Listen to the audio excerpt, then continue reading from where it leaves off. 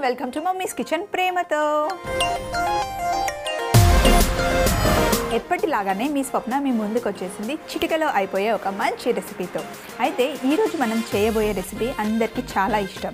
రెగ్యులర్గా చేస్తే కనుక చాలా టైం పడుతుంది, కానీ చాలా తక్కువ టైంలో ఎంతో టేస్టీగా ఉండే బిర్యానీ ఈరోజు మనం చేయబోతున్నాం. అది కూడా అటుకులతో. ఏంటి అటుకుల బిర్యానీయా అనుకుంటున్నారా? అవునండి, అటుకులతో బిర్యానీ చేస్తే చాలా బాగుంటుంది, అది కూడా చిటికలో అయిపోతుంది. నేను ఎలా చేస్తున్నానో అలాగే ఫాలో అయిపోండి, మంచి బిర్యానీ మీ చేతిలో ఉంటుంది.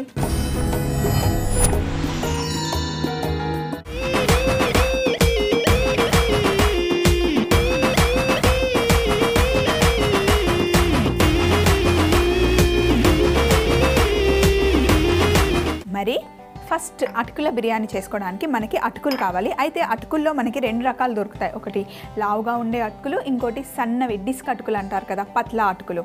సో మనం రెగ్యులర్గా ఉప్మా పులిహోర చేసుకునే అటుకులు ఉంటాయి కదా, ఆ అటుకులు తీసుకున్నాను నేను.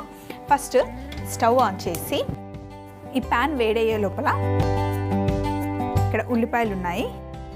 ఉల్లిపాయల్ని మనం బిర్యానీకి బ్రౌన్ ఆనియన్స్ వేసుకుంటాం కదా, ఈరోజు మనం చేసేది అటుకులతో అయినా కూడా బిర్యానీ చేస్తున్నాం. సో బిర్యానీకి మనకి బ్రౌన్ ఆనియన్స్ కావాలి కదా.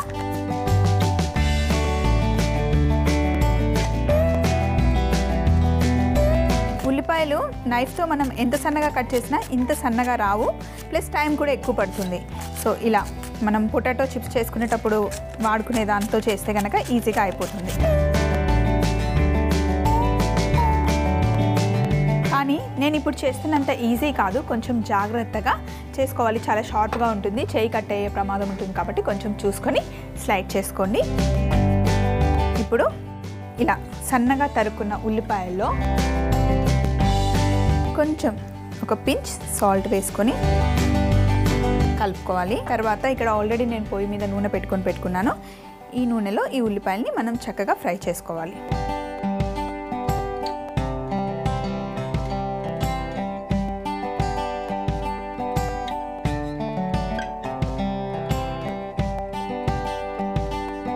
సో ఉల్లిపాయలు మంచి బ్రౌన్ కలర్ వచ్చే వరకు అవి అలా వేగుతూనే ఉంటాయి. ఇప్పుడు స్టవ్ మీద ప్యాన్ పెట్టుకున్నాం కదా, ప్యాన్ కొంచెం వేడైన తర్వాత మనం ఒక చిన్న మసాలా చేసుకోవాలి.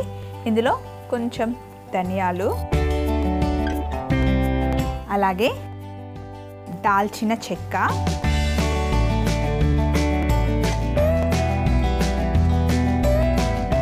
లవంగాలు,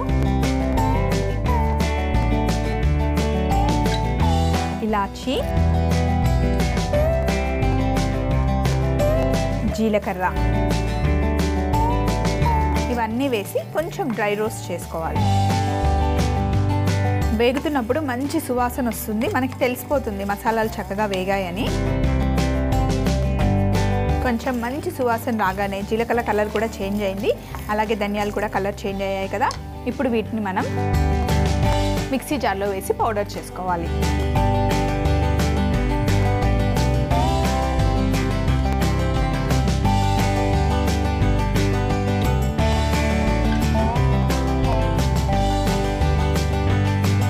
ఈ మసాలాతో పాటు ఇందులో కాస్తంత పసుపు, ఆమ్చూర్ పొడి,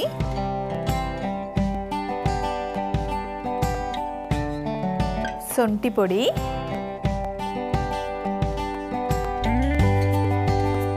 కారం, అలాగే ఉప్పు కూడా వేసి మొత్తం దీన్ని మనం ఫైన్ పౌడర్ చేసుకోవాలి. నేను పౌడర్ చేసుకొని వచ్చేస్తాను. ఆహా, మసాలా అయితే అస్సలు దట్టంగా మంచి స్మెల్ వస్తుంది. ఈ మసాలా ఇక్కడ రెడీ అయిపోయింది కదా.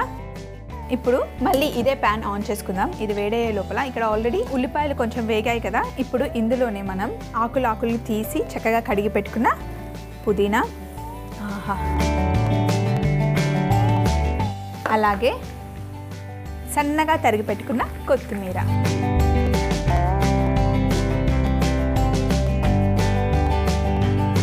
పచ్చి బఠానీ,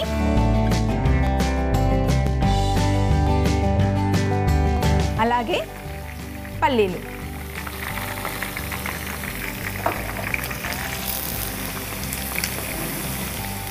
ఇవన్నీ నూనెలో చక్కగా వేగాలి. అలాగే ఇక్కడ ప్యాన్ కూడా వేడైంది. ఇందులో కొంచెం నూనె, మరి ఎక్కువ నూనె అవసరం లేదు.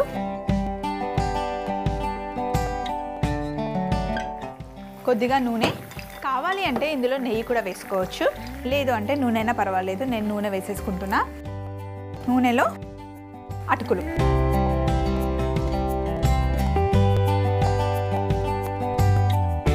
చక్కగా కొంచెం కలర్ చేంజ్ అయ్యే వరకు రోస్ట్ చేసుకోవాలి. అటుకులు కొంచెం వేగుతూ ఉన్నప్పుడే ఇందులో ఉప్పు, అటుకులకి సరిపడా ఉప్పు. ఉప్పు వేసాం కదా, అటుకులకి ఉప్పు పట్టుకోవాలి అంటే కొంచెం నీళ్ళు వేయాలి, మరి ఎక్కువ అవసరం లేదు. ఒక చిన్న టీ స్పూన్ అన్ని నీళ్ళు వేస్తే సరిపోతుంది.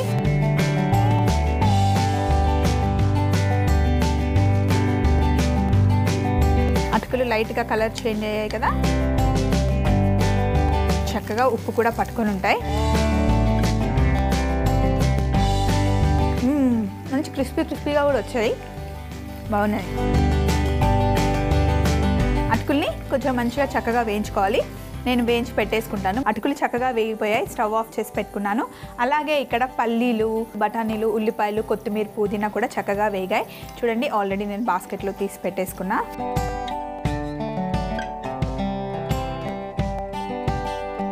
దీన్ని తీసి ఇలా బౌల్లో పెట్టేస్తే ఉన్న ఆయిల్ అంతా కిందకు వచ్చేస్తుంది. అయితే ఇక్కడ నా దగ్గర ఇంట్లో కొన్ని చిప్స్ ఉన్నాయి. ఈ చిప్స్లో మనం చేసి పెట్టుకున్నాం కదా మసాలా, ఆ మసాలాని ఈ చిప్స్లో కలిపేయాలి.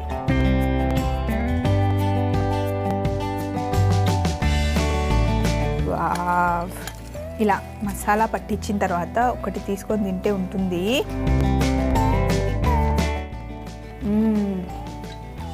కారంగా ఆమ్చూర్ వేసాం కదా, పుల్లగా భలే ఉంది. ఒక్కటి సరిపోదు అనిపిస్తుంది.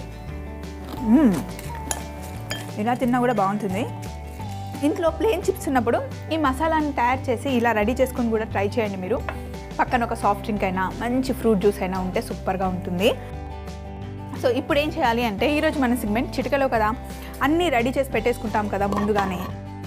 అలాగే ఒక జార్ తీసుకొని ఇందులో ఈ జార్లో ఫస్ట్ మసాలా పట్టించి పెట్టుకున్న చిప్స్ కింద వేసుకోవాలి.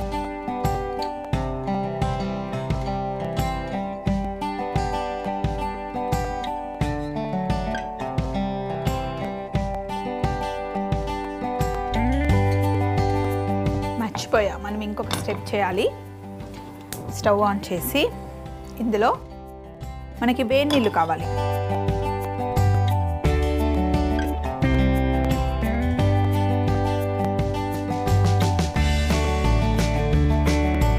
సో చిప్స్ వేసాం కదా, ఇప్పుడు పల్లీలు, బఠానీ, కొత్తిమీర, పుదీనా ఈ మిశ్రమంని ఇందులో వేసుకోవాలి.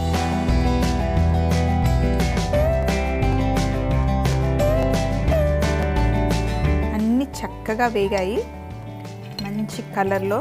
ఉల్లిపాయలకి ఉప్పు వేసాం కదా, బాగుంటాయి.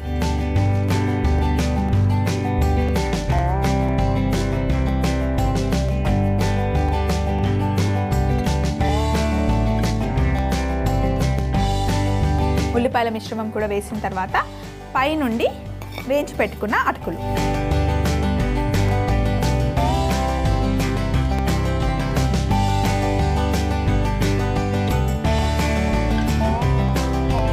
అటుకులు కూడా వేసిన తర్వాత ఒక్కసారి దీన్ని మనం ట్యాప్ చేయాలి. ఇలా చేయడం వల్ల ఎక్కడైనా గ్యాప్స్ ఉంటే కనుక అవి కరెక్ట్గా సెట్ అవుతాయి.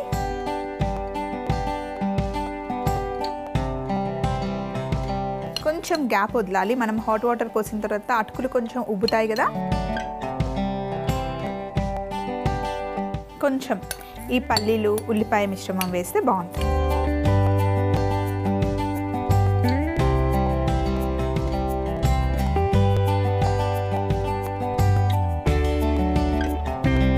ఇలా రెడీ చేసుకొని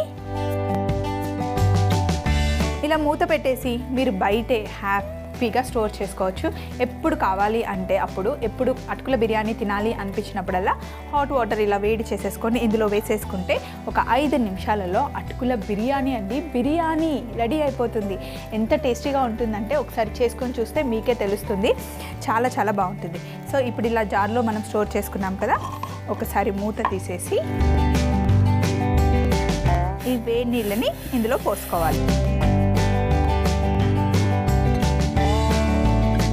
వేడి నీళ్ళని మనం పోసేసుకోవాలి అంతే.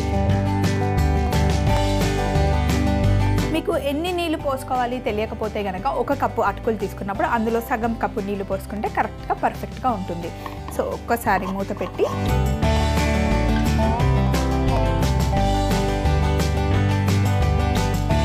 షేక్ బాబా షేక్, ఇలా షేక్ చేసుకొని ఒక 5 మినిట్స్ ఆగిన తర్వాత అప్పుడు మనం ఒక ప్లేట్లోకి సర్వ్ చేసుకుంటే ఎంతో టేస్టీ అయిన అటుకుల బిర్యానీ రెడీ. ఇప్పుడు ఓపెన్ చేసి చూడండి, చక్కగా పొగలు వస్తుంది కదా. ఒక ప్లేట్ తీసుకొని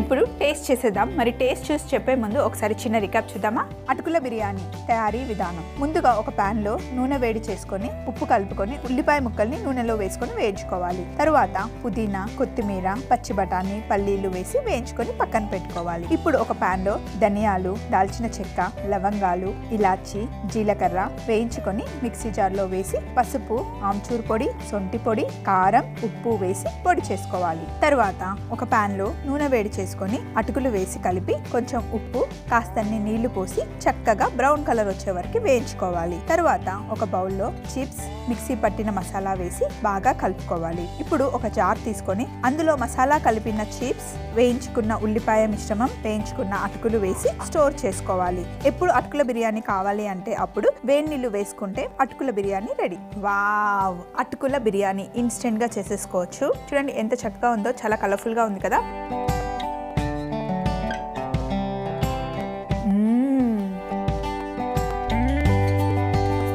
ఈ చిప్స్లో ఉన్న మసాలా అయితే అస్సలు ఉందండి. వావ్, చాలా చాలా టేస్టీగా ఉంది.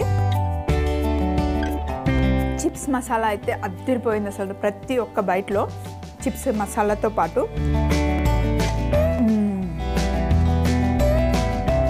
సూపర్గా ఉంది. లంచ్కైనా సరే, డిన్నర్కైనా సరే పర్ఫెక్ట్గా ఉంటుంది. అదే ఒక్క స్పూన్ తిని ఆగలేకపోతున్నాను అసలు. నేనైతే ఇంకా దీన్ని తింటూనే ఉంటానండి. నాకైతే తెగ నచ్చేసింది. నేను ఇంకా తింటూ ఎంజాయ్ చేస్తూ ఉంటా. మళ్ళీ నేను మీ అందరి ముందుకు రేపు వచ్చేస్తాను సరికొత్త రెసిపీతో. Until then take care, bye.